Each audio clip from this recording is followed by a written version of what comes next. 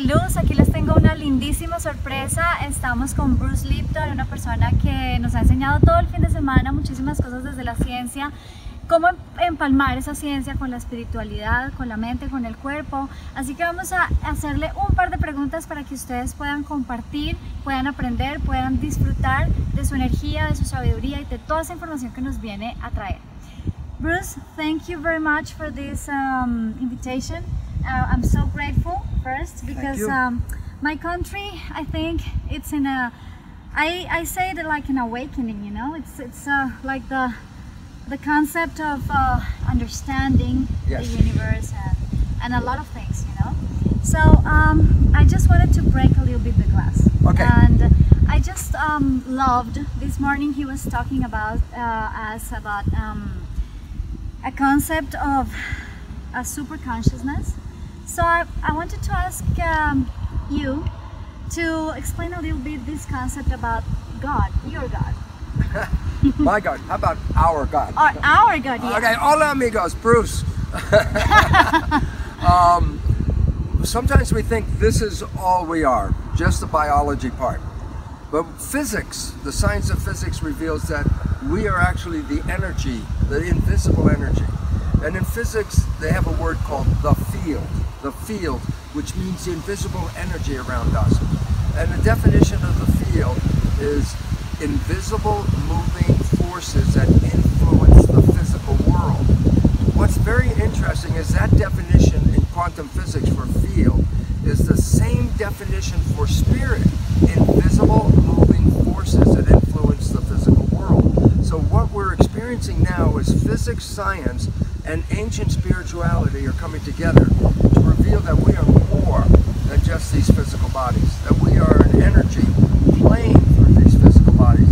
Now, no two people have the same energy coming in because each of us has on our cells little antennas like television antennas, each one of us, and each person has different antennas than other people. So your cells have different antennas than my cells. The antennas, just like television, receive the signal from the outside. The name of these antennas is very important. They're called self-receptors, which means receivers of self. I say, but the antennas are, what are they reading? They're reading the environment. I say, then we are actually broadcast like a television show, and our cells have the antennas and pick up our broadcast. So you see, you're looking at the Bruce show, but Bruce is a broadcast like the television all around us right now. They're different television stations, but humans have their own station, and each one of us has different antennas, so each one of us is a different station, but we can call the station a field in quantum physics, but in regular talk, it's called spirit. A spirit is a broadcast, an energy that comes into our body, and then we live and we communicate with our spirit. What's very important, it's like watching a TV set. You're watching the Bruce show right here. My broadcast is coming in, my cells are picking it up on the antenna, and I say, but when you watch a TV and it breaks, you say the TV is dead. I go, yes, the TV is not working, but the broadcast is still there. It's still out here. So basically says, you cannot die because you're not the body, you are the broadcast. You are the invisible information coming in. And all of a sudden you realize what ancient history and spiritual people have been saying for thousands of years, that we are spiritual essence, we are spiritual energy playing in a physical body. And so we are here to experience life. And when our physical body dies, our energy is still here, and a future body can come in with the same antennas that are on your cells now, and you will be back, but in a different television set, a different body. You could come back as a man, you could come back as a woman, you could come back as a white person, a red person, a brown person, a yellow person, a black person. That's the television set. You are the broadcast, you are not the television set. So I say, look, your television set at home is different than my television set. But we both can see the same station.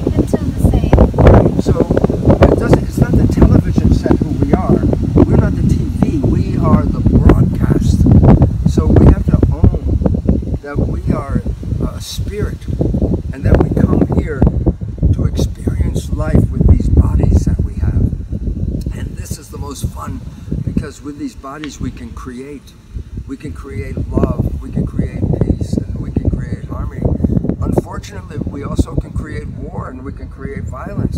And we have to recognize, since we are the ones that are creating this, then maybe we should see, what are we creating? And if we don't like what we are creating, we can change that creation. And this is important because it says, why are we here? To experience this beautiful world. How magical. People think that you're going to go to heaven and find something beautiful. I said, you want to see something beautiful? Look around where you are. This is heaven to me. And I say, why is it important? Because I came here to have an experience of life, an experience of love, an experience of harmony, and around beautiful people, and enjoying my life. And if you're not enjoying your life, it's time to change the program and play something different. You know, I'm sorry, but I need to ask you this question. Yes, ask the question. It's coming, you know. Why, if my antennas receive a signal from like a higher environment, do you think I can download higher programs? I mean, in the spiritual view, the channeling is like very common, you know? Channeling is pulling in the station. And the idea is you can pull in when you are what they call meditation, or what they say out-of-body thinking. Well, you can go into the universe and bring information and bring it back. So like artists, musicians, and painters, and sculptors, they get a vision. Writers, they get a vision first. And where'd the vision come from? Somewhere, And scientists. When they're trying to study, they say, where did you get your information? I said, I was thinking. I said, yeah, but where did the thinking come from? I said, from the energy. And so, yes, we can download this energy, we do, but we also have to recognize that we have programs, that when we come into this world, we have to learn how to cooperate with the family and cooperate with the community. So we learn rules, we learn how to behave. And I said, oh, so we were programmed like a computer. I go, yes. I said, who programmed you? I said, your parents program you, your family, the community programs you. You see how they behave, you learn how they behave, and you become like them. I said, but many times the programs are not good for us. Many times these are very bad programs. We get sick. I go, yeah, but we can change the program. That's the important part that this new science tells us. You are not a victim. You are a creator. If you don't like the creation you're living in, you can make a new creation. You have to just get out of the program. And this is the story of the science that we are presenting at this meeting, that I'm so glad you're here, because now you can tell everybody in the audience about that science and what you learned at these meetings. But to recognize you are a spiritual piece of God. You cannot be separated from God. You are a piece of God. You're like a cell in the body of God. Each one of us is a cell in the body of God. And why is that important? You can't be separated from God. No one can take you away from God. You can't say, I'm just not going to be with God. You are connected. And why is that important? Because some people will tell you, oh, God doesn't like you, or God is mad at you, or something. It's like, no way. You are a piece of God. And no one can take that away from you. And you don't even have to pay for it, because you are just a part of God from the very beginning. Thank you very much. Since I am God and you are God, so why don't you give a God? A goddess and a God? Well, we could just change hug. Goddess and God hug. Thank you so very much. Thank you.